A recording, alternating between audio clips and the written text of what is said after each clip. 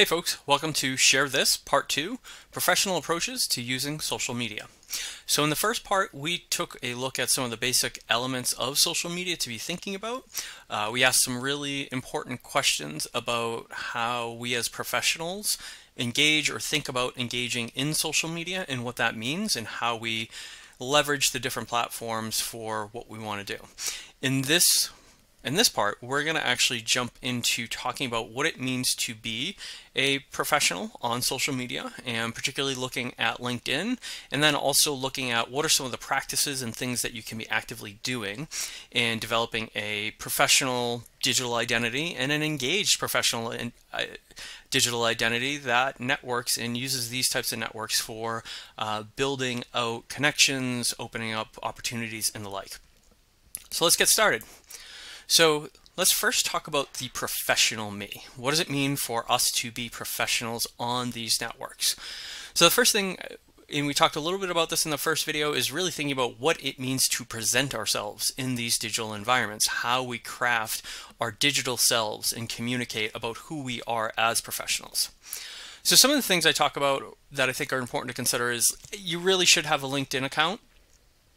It is not the only professional network, social media network out there, but it is like the professional network. It is the one that most people know about. It also has a high SEO value, and that stands for search engine optimization. This means if you fill out your profile and you keep it updated, when people go to Google you, your LinkedIn profile is likely going to be one of the things that rises to the top, and professionally speaking, that's probably a good thing, especially if you're using it. And then finally, there's lots of professional spaces within LinkedIn to take advantage of. There's, of course, your stream. There are all the people you connect with and figuring out who are potential connections through those folks. There's lots of groups. There's lots of things to learn about different businesses and organizations, their profiles. And then there's other opportunities depending on where you live. If you're a library, or if you still have a connection to a school, or as an alumni, you may have access to things like LinkedIn Learning, where you can upskill and develop or engage in a variety of really good trainings around all sorts of things, from technology to social, to professional etiquette and the like. So there's a lot that goes into LinkedIn that makes it why I so strongly recommend it. Doesn't mean it's perfect, doesn't mean it's good. I would not recommend the version, the premium version where you have to pay. I would just recommend that you have the regular account in which you can still do lots and lots of things. So along those lines, it's probably good to have at least one other social media platform, even if it's for personal use, and even if you keep it just on lockdown. Again, this is helping to, if somebody wants to make sure that especially if you have a common name, if they search you, can they see that this person is real? Is this person exists more than on this platform? Can I correlate, this with other things? That can be helpful. It is useful in some professions to have a Twitter account. I won't say every profession, and I wouldn't say, it's a must-have. And for some folks and for some of the work that we do, it's a dumpster fire, 100%. But there can be some really useful opportunities to seize there. And I certainly know I've had, I wouldn't say as many, but I would say I've had a decent amount of new or expanded professional opportunities come both from LinkedIn and from Twitter. And then finally, really look around in an industry and find out if there is another specialized network for your profession. So I'm in higher ed, so a good example of that would be academia.edu. So your LinkedIn, you want to be regularly using it regardless of the job search. One way to think about this is keeping your finger on the pulse of both your industry and the professional world as a whole, and seeing what your colleagues are doing, keeping an eye out for what people are sharing, what kind of conversations are happening, because this is its own form of staying up to date in the realm of work, and using LinkedIn is a good way to do that. It's also useful because, again, it communicates your professional online presence. It shows that you are a being that exists here, and that you are thinking about, what goes on, what does it mean to work in the 21st century in the digital realm. And then the profile, I strongly recommend filling it to the brim. Not everybody will agree with this. This is my own hot take, but most of the jobs we apply for, we submit a resume. And a resume is a very, if you're depending on how you do it, it's either 1 or 2 pages. And for some folks, that's not a lot given what we've done or given where we are in our career. So I see it as, if somebody is coming to my LinkedIn profile, if it's somebody in relation to a job, well, they already know the highlights that are in the resume. But if I really want them to have a good deep dive and understand like the complexity or the background of myself, like I want to make sure I include as many things as I think is relevant and important and valuable about me as a professional. So that's why I say fill it to the brim. Fill it with lots of different, everything from volunteer opportunities to awards to trainings, certifications, everything you can think of that represents you, your interests, or things that you hope people will be associating you with. Put it in there. I think that can only help you, because it isn't just people can find that if they are looking at your resume, but also if people are looking for you for for other professional opportunities, they can get a better sense of your full skill set if that profile is filled. Other things, your profile picture, it should be a headshot or mid-level shot. You don't want it to be, you don't want a picture that you can't really see who you are. This is your first impression, and this is 100% a problem of our culture's obsession with appearances, but ultimately, this is also your opportunity to present yourself in the best way you want. And so think about how you can use your camera, what you can use for your background, what you can use for your outfit to make sure that you're presenting who you want to be in that moment.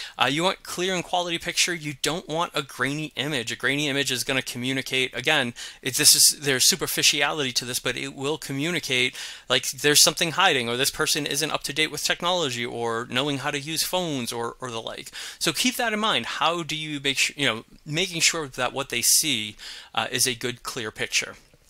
Make sure you're in a relevant space. So it's great if you're at the beach, but unless your job entails something to do with the beach, try to find a background that makes sense.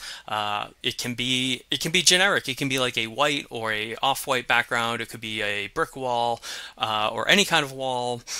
But try to think about how can the image open up an opportunity for them to think about you as a professional in the area that you want to be, or in the area that you are. And then have an intentional look or smile. Saying to smile is problematic for lots of different reasons, given how particularly women are so strongly to smile, and that there's certain issues in that invocation. But I think having some intentional look, or having a smile, or making sure that, again, the look that you give is intentional, that you're putting thought about how you want to be perceived. And then regularly update it. First, so that people know it's fresh, right? So people know that you are on there and that you have been engaging. And this might include making little tweaks here or there. Or one thing I do is I have a Google Calendar reminder. So every month I get a reminder of update your profile. And so I think about what have I done in the last month that should go up there. And then also by updating it regularly within its own search engine optimization, it means your profile goes higher. So if somebody's looking for people that are in your industry, one of the ways it's going to prioritize the results is people who have been updating or on LinkedIn more often. If you haven't been on LinkedIn in 6 months, the search engine is going to say, oh, this person hasn't been on here. What's the point of making them higher in the ranks if somebody's looking for a person in this industry now? All right, so that's more of how you kind of get up, you get settled, and really kind of put yourself out there. But then there's the engage professionally, how you conduct or engage yourself in these spaces. So again, let's talk about some of the musts. You should be regularly posting content and discussing your field, particularly on LinkedIn and where relevant on Twitter. I have my template for this is finding an article or a video or something that I just recently read or watched. I will grab a money quote. I will grab something that I feel like really captures what grabbed me about that article. I'll paste it into the post. I'll provide a little commentary at the start, then the quote, make sure it's in quotation marks, then the link, then whatever hashtags. And what I find is this is really useful because it lets people know what for me is important about that article, what I'm thinking about that article, and of course the link so they can go and take a look if they so choose.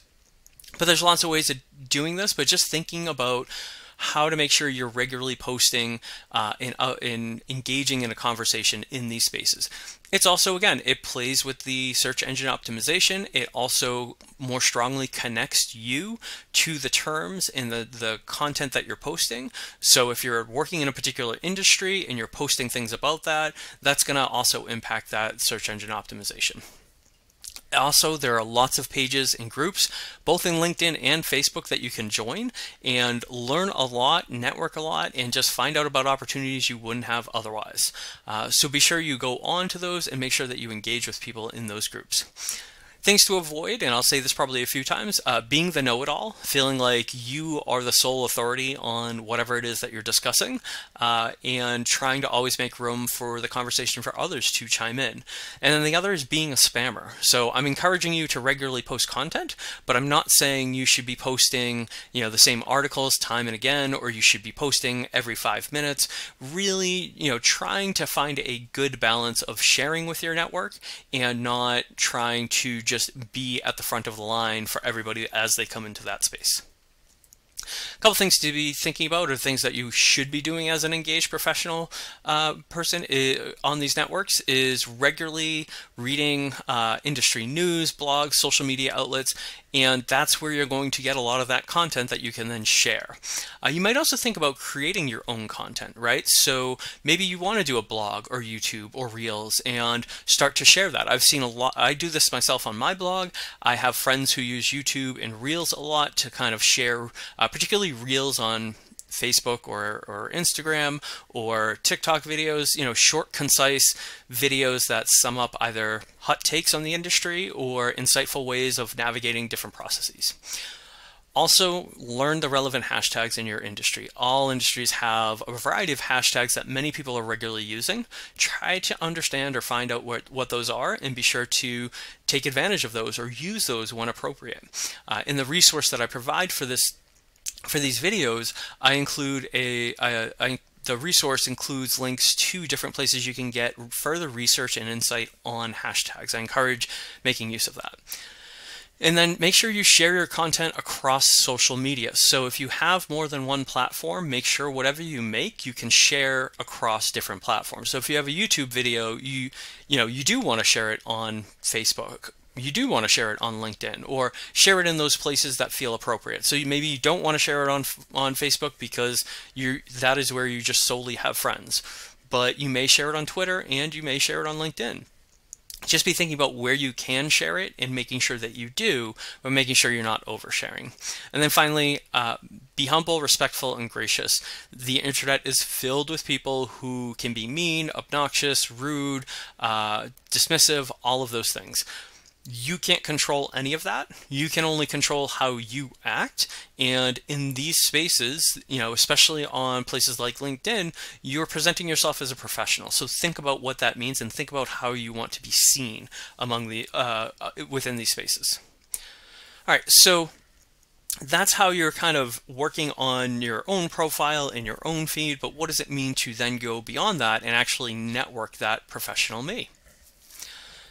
So again, here we got some musts, right? You should respond to people who respond to you, right? Make sure you have dialogue. If somebody takes the time to share something or to say something, make sure you return in kind. Reach beyond your known network. And so this is, again, where hashtags come in handy. This is where groups come in handy. Finding people that aren't just people you know, but people beyond that, and building those relationships and learning from them. Find where conversations are taking place and go there regularly.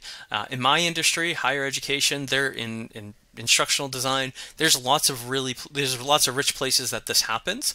It's often there are Twitter chats that happen around hashtags, and so I'll go onto Twitter and either read past conversations or join in ones that are coming up. Really take the time and opportunity to learn from others. either by reading and engaging in the content that they post, or by reaching out and saying, hey, I really liked X, can you tell me more about it? Giving that opportunity to really build relationships and to build your own knowledge. And then take responsibility when you make mistakes. We're all going to make mistakes on social media. We all make mistakes in our day-to-day lives. We're going to make them there. The importance is to own it and identify, and where appropriate, make an apology and make an appropriate apology. Don't take don't do the faux apology, I'm sorry you were offended kind of apology. Make sure what you're doing shows you as a full professional. Things to avoid. Don't do too much too fast. So I'm making all these recommendations, and a lot of them are things I have gleaned, I have picked up, that I've been slowly accumulating over a decade of being on LinkedIn and over 15 years of being on social media. So just think about this as, yes, you want to try different things, but you don't want to try all of the things at once, because that inevitably leads to the next, which is abandoning for long stretches. You try to do too much too fast, you get overwhelmed, you decide to step away, and now it's 6 months later and you're like, I haven't touched my LinkedIn, I haven't done anything, I don't have as much visibility in this space. So just be thinking about that. Think about how you can try, 1 or 2 things every other week and slowly build up a set of practices that work for you. And then also, don't get too lost in the numbers. Because all of this is quantified. How many likes, how many reshares, how many views? Don't get lost in those numbers. Inevitably, that is a losing game in terms of you yourself feeling validated about what you're doing. If you're looking to build an audience, if you're looking to build a strong network, that takes time, that takes energy, that takes not focusing too much on exactly how much, but just really thinking about what is the level of quality of your interaction with people in your professional network, and what are the new things that emerge out of it. So what about shoulds? Well, you want to look for opportunities. These are both direct and indirect. A direct opportunity, that's a job that pops up. An indirect opportunity is an opportunity to have a conversation with somebody that's in a field you're interested in. In and of itself, it might not yield something tangible, but you may build a relationship. You may build opportunities for future collaborations or future opportunities. For myself, the indirect has worked much more, has been a much bigger return than the direct opportunity. If you're looking to create content and you're looking to put stuff out there to really demonstrate your understanding or your engagement with the industry, interview people in your field for content. Like, it is, whether it's for a blog or your YouTube channel or you're starting a podcast, just reach out to people and say, hey, I want to have a rich conversation with you about X or about Y. Not everybody will say yes, but there's plenty of people out there that you're going to get a yes from, and it's enjoyable. It's great. Everybody likes to have conversations about the work that they do and be able to share their own insights as a professional. Make sure you're not just sharing things, but you're also commenting on other people's posts and content. Don't just, create one-way relationships, but make sure you go back and forth. I always encourage looking for opportunities for collaboration, whether that's cross-blog or cross-YouTube promotions, guest features on YouTube or on a blog, podcast. But really think about how you can be in conversation with others and how you can capture that. Finally, and this is one that I don't think gets used as much, is give recommendations on LinkedIn. Give them unsolicited. That is, for a long while, once a month, I would go onto LinkedIn and I would look through my list of connections. I'd find 5 people and I'd just give them a recommendation. And I'd make sure it's true. I'd make sure it was a robust, tangible recommendation. It wasn't just like, oh, he was great, I really enjoyed working with him. But really articulate, oh, this person, she really understood what, it meant to be an inclusive leader, or really articulate exactly the skills and ways that person showed up for you and why you're giving that recommendation. So I'm going to say, you're not doing this so you get recommendations, although that will happen. You're doing this because this is part of what happens here, is you create these networks, you create these bonds, and better connect with the people out there. All right, some other advice to keep in mind as you're navigating what it means to be an engaged professional person in these digital spaces. Find the nodes in your network and interact. There are people in your network that are probably heavy or very strong nodes. And what we mean by that is lots and lots of people interact with them. I have this one friend who, whenever he posts something on social media, like in a half hour, he will have 500 comments, maybe not 500, he'll have 200 comments and lots of rich discussion. He'll be deeply engaged with it, but what you can see is that this person knows how to do conversations in these spaces. And what I am encouraging you to do is really look around for who those are and not just interact with them, but really learn and observe and see what they're doing and how they're doing it. And you'll find there's more than one. And so really understand and learn from those folks what you can do to also be a more engaged professional person in digital spaces. Again, find the right groups, pages, hashtags, bookmark them, save them in a notepad. Just make sure they're ready and on hand for you to do a regular perusal and engagement across these spaces. Tag appropriately. I mentioned that in the first video. I'll reiterate here. If you're tagging people, companies, images, whatever, make sure you're always doing a check about appropriateness, whether it is, are you divulging people's privacy? Are you trying to get the attention of a company that you are deciding to rant about? Just always double check why and what's driving the need to tag. Ask questions and provide answers. So regularly engage in trying to find out and be appreciative of the people that give you answers. And then also try to provide answers where it's possible. You don't want to provide it in a way that's, as I said before, you're the know-it-all, but you do want to look to help others who are asking things. And then throughout all of this, be respectful regardless. Again, so easy to get mad, angry. This is in some ways, so much of social media is geared towards reactionary responses, but always give yourself the time to pause and ask yourself, is this being the best version of you that's possible when interacting with other people? And to be clear, I have failed at this many a time. I'm not saying any of us can be perfect, but I think we can think about what does it mean to be respectful and be professional in these spaces. And then, as I mentioned before, watching that line between being relevant and being spammy. Trying not to inundate people with too many messages for many different reasons besides they'll mute you and therefore you no longer are really having as much of a connection as before. And, there's so much else out there already being produced. There's no need to further inundate folks. All right, so that's all for this two-part session. I hope folks enjoyed it, found it useful. As I mentioned, there are the resources there at that short link of bit.ly/share with a capital S, this with a capital T, and resource with a capital R, all one word. And I hope you find that useful. I hope you found this video useful. If you want more tips or more ideas, I'm always interested in making new content, so feel free to leave a message. Thank you so much.